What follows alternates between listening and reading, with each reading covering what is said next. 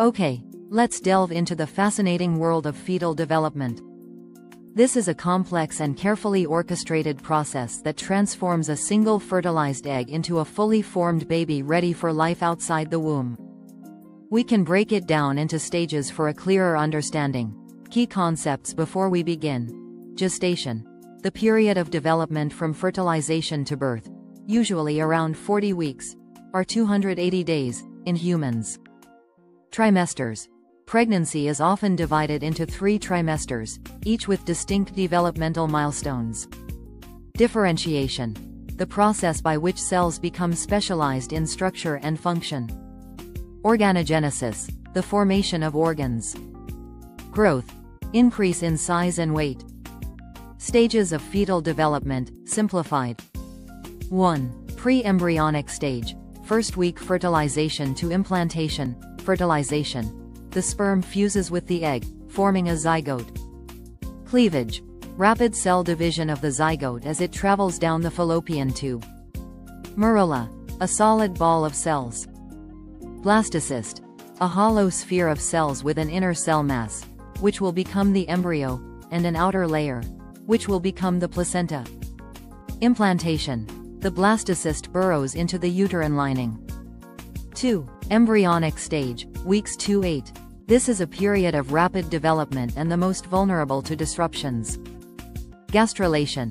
Formation of the 3 primary germ layers. A. Ectoderm. Will form the nervous system, skin, hair, nails, etc. B. Mesoderm. Will form muscles, bones, blood, heart, kidneys, etc. C.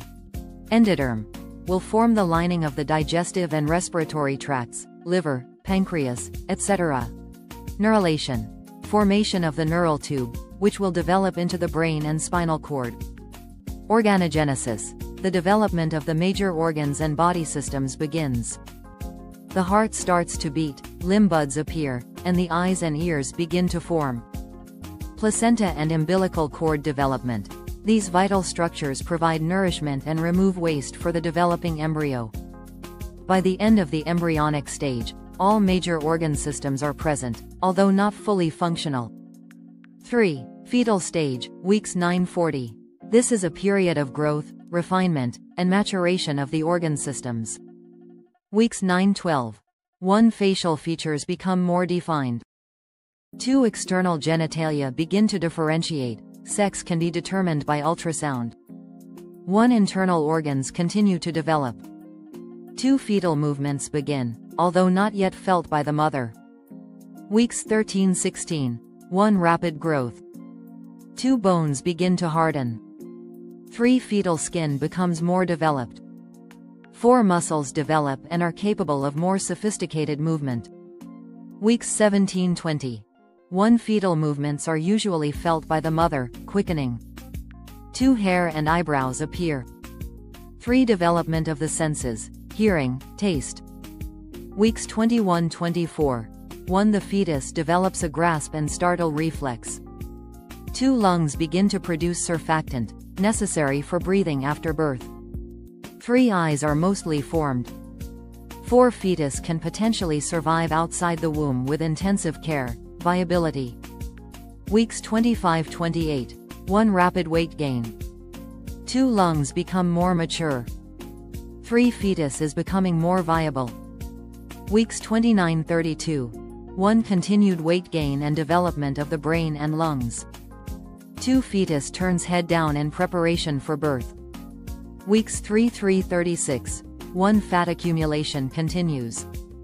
2. Baby is considered full term in terms of development, though more maturation occurs in the next few weeks. Weeks 37-40. 1. Baby is full term and ready for birth. 2. Lungs are fully developed. 3. Baby continues to gain weight and refine its organ systems. Key factors influencing fetal development: maternal health. A mother's health, diet, lifestyle, and exposure to toxins significantly affect fetal development. Genetics. The fetus inherits genes from both parents, which influence growth and development. Nutrients. Adequate nutrition for the mother is crucial for the fetus's growth and development. Hormones. Hormones play a vital role in regulating fetal development.